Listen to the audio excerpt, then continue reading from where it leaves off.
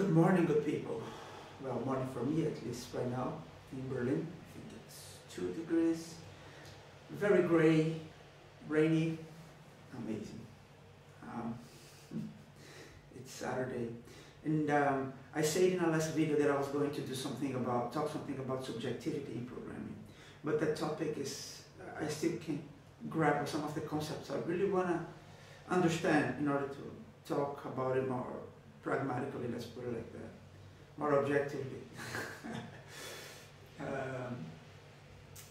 I didn't quite get all of the points I wanted to get for myself, but before I do that, in the process of doing that, I was thinking this morning, especially because I watched some old Uncle Bob's Scriber's Oath video, which I really recommend. Some of his videos are very nice. He has very good, I like to call like fundamental, right? I don't know a good name to say, but this roots knowledge about some stuff that exists in coding, right? In programming. And I was watching this with a friend that is beginning to program, actually got a few jobs already, like junior entry jobs, very well, doing very well, he's very good at it.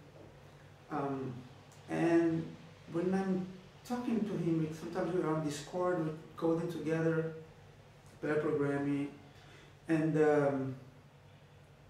I see that he loves to code, and I see that, I remember myself, right? He loves to write the code, and you know, sometimes when two programmers with some free time, some slots in their time, and they think like, I could be writing an app in this free time. It's like I could open a bar. It's like, yeah, I could write a new web, and then you actually, for me, after so many years, we talk about it as exciting, right? It's exciting to think about these things. But then, after so many years doing this kind of thing, I was thinking, well, why do I want to write this, right? And this is something I ask myself often. And one question I ask myself is, if this already existed, would I just go there and use it instead of writing everything from scratch? And sometimes the answer is no, right? And that makes very clear for yourself how what you want is really to write the code, right? What you want is to do the coding, not to have the product. Of course, sometimes if you're thinking that like a business, not something that will provide just raw value to people, like, yeah, this I don't really need so much, but could be a business idea, right? This kind of thinking, that could also happen, but in that case, you can say, okay, maybe it's not something that I will use right now, but I would have a business with it, right? So, and when I'm thinking about this, like, okay, my excuse is that I want to have a business instead of solving my value now, my problem now. All right, so imagine you got the app, right? I'm talking to an imaginary person here, so I could talk to you guys. Imagine that you have the app, right?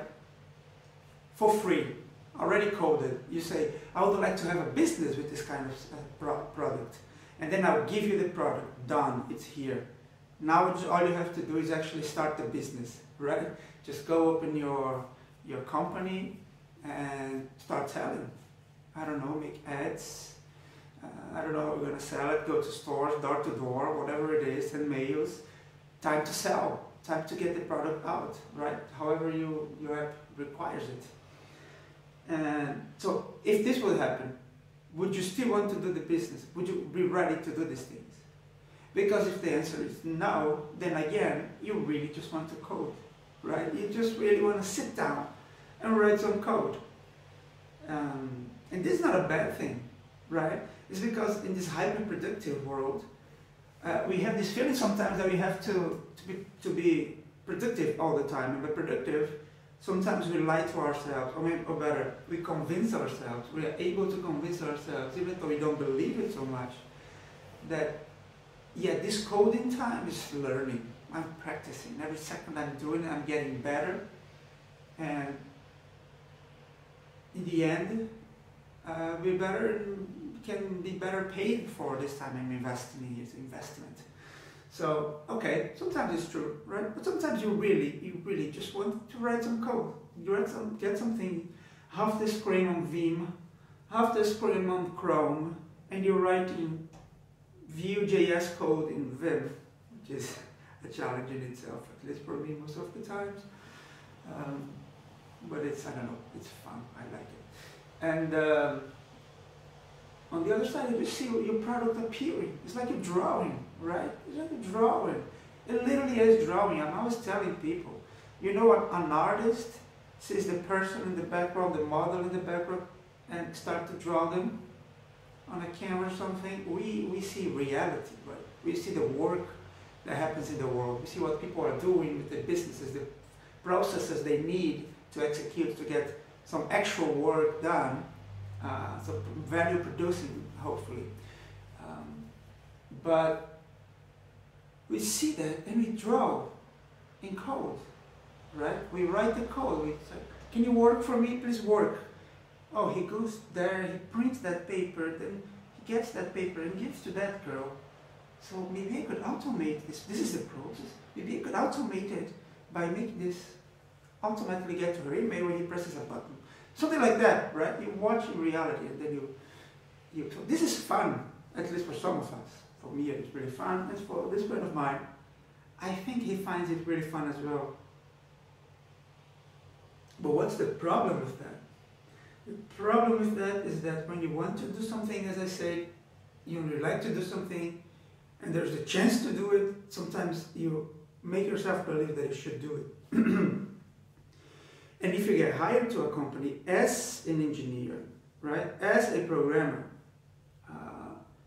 you are supposedly there to program, right? And that's what I think this model of thinking, if you had it right now, would you stop coding?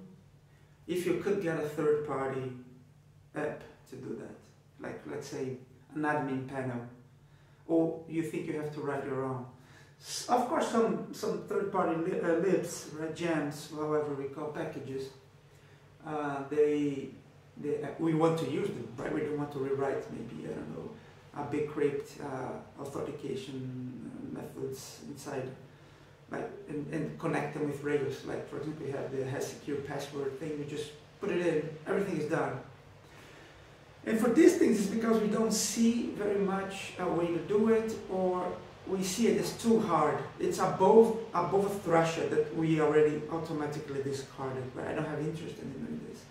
But this could be fun. So if it could be fun, I want to do it.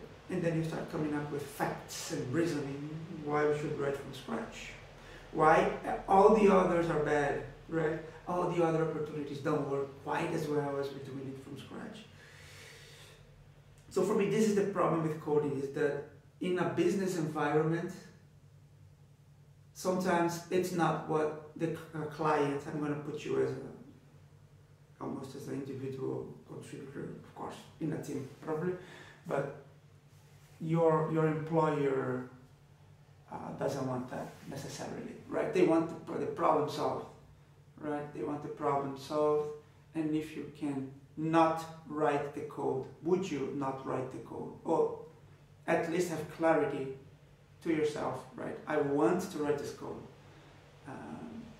Maybe professionally you shouldn't necessarily offer that to your employer. Maybe you should refer to them what you think is best for the business, and for that you have to get a little bit out of the coding thinking and actually come to the problem solver thinker, right? It's like, how do I solve this? Not what I want to do, which is kind of sad. I know, I struggled with this for many years. It's like, yeah, but I'm being hired for my talent, and my talent involves writing this code, but you know, maybe that's the thing. Maybe you have to write a few times, maybe you have to fall on this mistake a few times in the beginning, and then with time you learn, and then you make a YouTube video about it, but that's worthless because you have to go through it yourself. So yeah, I think that's my thoughts on when coding, when enjoying it can be a problem, because you know, not all of us enter the industry because we enjoy it, right? Some people just come for the job, they just want a job. Some people come for other kinds of problems, like math. Right? I like to do math, I like to think logically, I don't know, whatever. Some people like to see the modeling, which is kind of my case. And anyways, and with that, I'll let you guys move on with your lives. Cheers.